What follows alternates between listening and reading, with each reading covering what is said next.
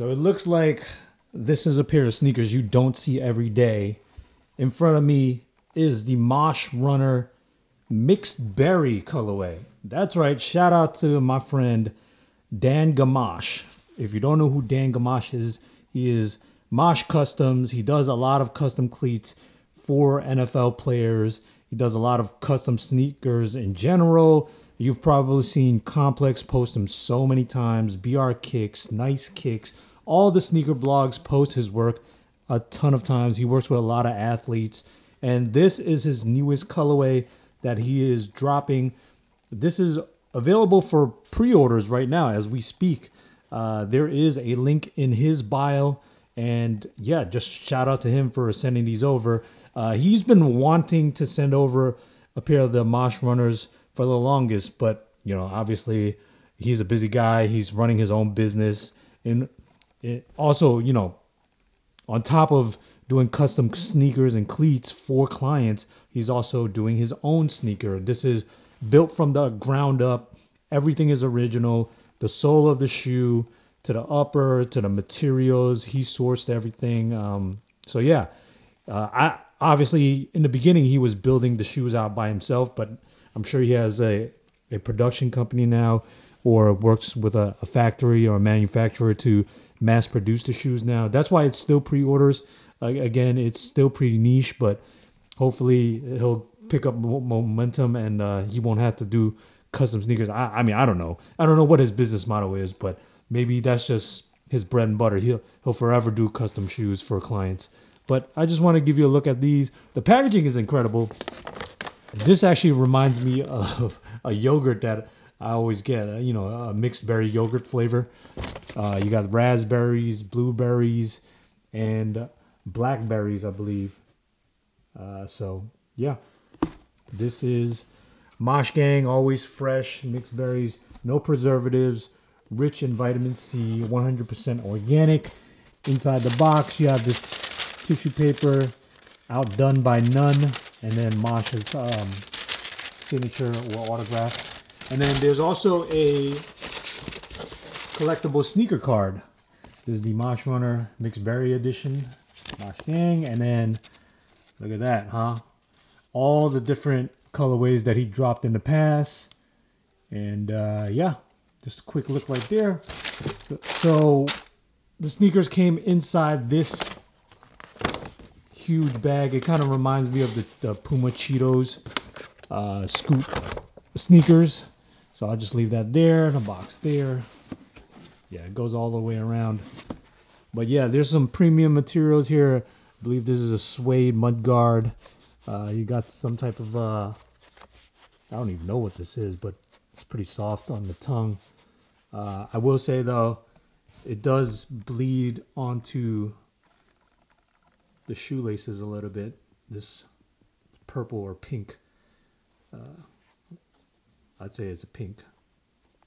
But yeah, it's bleeding onto the laces, which is fine because, you know, when you wear it, it's going to bleed regardless. You got this, I don't even know, this is almost like a golf course green on the back. Speckled midsoles. It's like lavender, pinkish, maybe even violet. Autograph on the outsoles. See if I can put this together. Bam. There you go. That's his signature logo. Again, everything is original, built from the ground up. Outsole, midsole. I don't know what kind of technology is used in this, but I'm sure it's some type of soft cushion or foam to provide comfortability. This is a lifestyle shoe, so you know, I don't expect you to run in these, even though it is a Mache Runner, right? That's the name of the shoe. But again, this is lifestyle. It has the mixed berry sock liner inside there. Oh, look at his tongue. It's got a, like a, I don't even know what this material is. It's not suede, but it's like soft and it's almost like a teddy bear. Teddy bear tongue. You got the little X stitches right here, perforated holes on the side panels. I've tried these on. They are roomy on the toe, in the toe area, but not crazy roomy where you have to go down a half size.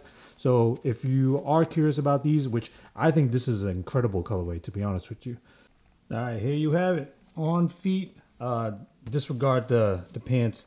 These are my sleeping pants, pajama pants. So, you know, I gotta be comfortable when I'm at the crib. But yeah, this is how it looks on feet. Probably not the best example of being on feet because I have on a wide camera angle lens. But there you go. Not bad, huh? Very comfortable, to be honest with you. Boom. Go true to size. Comfy boys. Go true to size, okay? I have wide feet, and I feel like there's some wiggle room on the top. Not in the front, but like on the top of the toe, which is fine.